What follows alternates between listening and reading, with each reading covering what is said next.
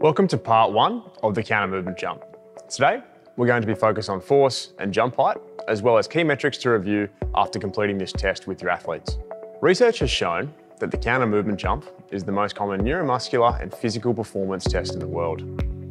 Primarily, it's a quick and easy assessment of the lower limbs that has physiological relevance to almost all sports and provides several insights into your athlete's foundational movement. Force, in relative terms, is an influence that can change the motion of an object. Producing force is the definitive goal of the musculoskeletal system. By examining the application of force over time in a movement, an exercise professional can gain vital insight into an athlete's physical capabilities, fatigue levels, contributing factors to injuries, and their ability to play their sport. Although CMJ testing provides many wonderful metrics, it can be easy to get lost in the noise. That's why it's important to understand what you are looking for. This is often achieved by understanding key differences, such as those describing an athlete's general traits, like power, versus others that lend themselves better to rehabilitation progress, such as asymmetries for force and time. In terms of assessing an athlete's general physical abilities, it's important to remember the primary purpose of a jump and what determines this. Ultimately, we jump to measure jump height.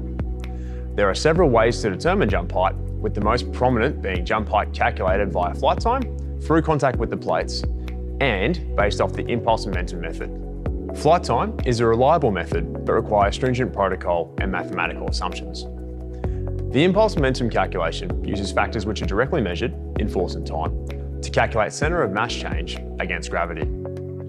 The advantage of the latter is that it gives rise to other considerable metrics we can trust and use to understand our athletes. By tracking the jump height via the impulse momentum method, we can understand an athlete's ability to produce force quickly and to achieve athletic movement. It also gives context to the outcome of a jump. If an athlete moves quicker or has a better force production metric, but doesn't result in a higher jump, this lets us know that their force output wasn't favourable in success of the task we're asking them to do.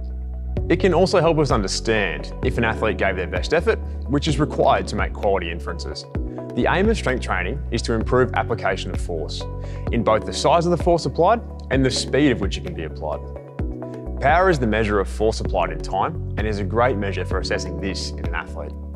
We can determine peak power in a CMJ very easily on force plates.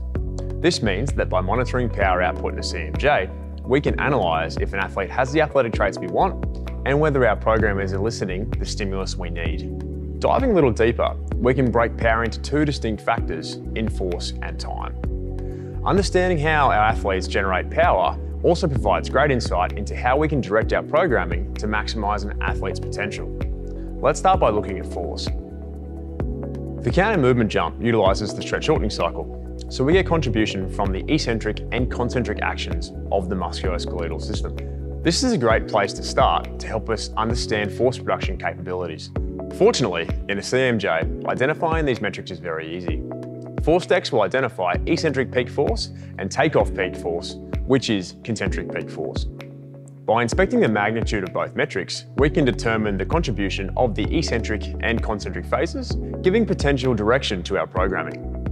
We aren't necessarily searching for parity between the two, but the greater the contribution from both, the better the outcome. The other side of the power equation is time, for both the eccentric and concentric portions of the jump. For athletic performance, we generally want athletes to produce force quickly, so seeing an athlete with a high force but long contraction time isn't necessarily ideal. The time factor provides context to how the force is produced in both phases, so two key metrics to consider are eccentric duration and concentric duration. Similarly with peak force, we aren't necessarily looking for parity between the two, as they are controlled by different physiological mechanisms. Instead, we are looking to maximise the return of the elastic force produced in the counter movement in a very quick time. For example, the mean eccentric duration of NBA players is 520 milliseconds, with the top 25% of players under 450 milliseconds. The concentric duration will generally be shorter than the eccentric duration. With these four metrics in mind, we can now take this to an applied example. Let's hear from Sean Smith, a senior performance coach at the University of Louisville, who uses these metrics within his programming to maximise his athletes' performance outcomes. Hi, my name is Sean Smith. I'm a senior performance coach at the University of Louisville, working with our women's volleyball program.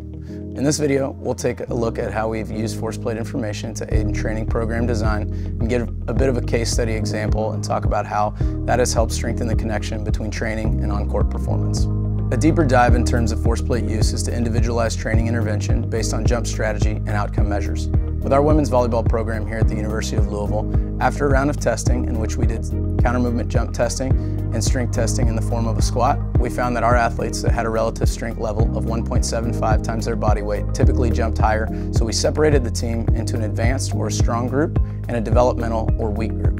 With the advanced group, we took additional steps with our counter-movement jump data to gain a better understanding on how we can impact our athletes' jump performance and hopefully their on-court performance as well. We also took subjective feedback from the coaching staff into account. Regarding the subjective feedback from the coaching staff, we had one individual athlete in particular who the coaches wanted to get up faster or jump quicker when attacking. Using our data from the counter-movement jump testing, we were able to identify and confirm that this athlete had the greatest counter-movement depth on the team and the longest eccentric duration, meaning she was going lower and thus taking longer to jump. We had one other individual within the advanced group that had a similar jumping strategy, so we were able to further divide the advanced group, creating one subgroup focused on overall outputs and the other subgroup focused on improving the braking aspect, while also focused on altering counter-movement depths during jumping activities. Both advanced subgroups were given programs designed with specific interventions in mind to focus on their individual needs. This can sometimes be daunting for practitioners to manage, with a large group of athletes and multiple programs being implemented at the same time.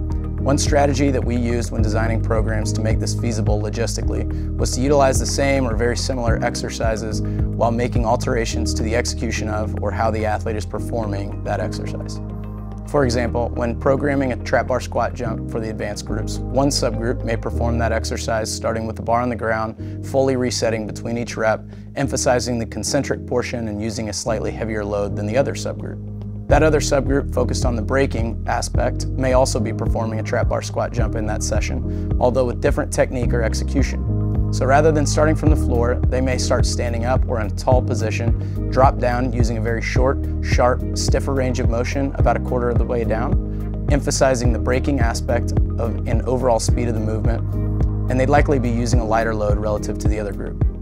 At the end of this phase of training, we conducted some post-testing and found that while all athletes in the advanced group improved in most outcome measures, such as jump height and relative peak power, the group emphasizing braking specifically had greater improvements in eccentric rate of force development, takeoff velocity, and both concentric and eccentric durations with minimal to no change in counter-movement depth. Essentially, what post-testing showed was that while we didn't have large amounts of change in how low those athletes would go in their counter-movement, they were able to complete the jump faster and jump higher. Additionally, regarding the specific athlete mentioned earlier who the coaches wanted to jump quicker, the coaches were able to provide more subjective feedback stating that the athletes seemed to be getting up faster, get to more balls, and make better contact, as well as be able to drive harder when attacking. Having a piece of technology such as ForceDecks has been instrumental in our holistic player development process, as we've been able to make connections from the volleyball court to the weight room sessions, helping the athletes as well as the coaches better understand the connection between the physical preparation and the sporting outcomes.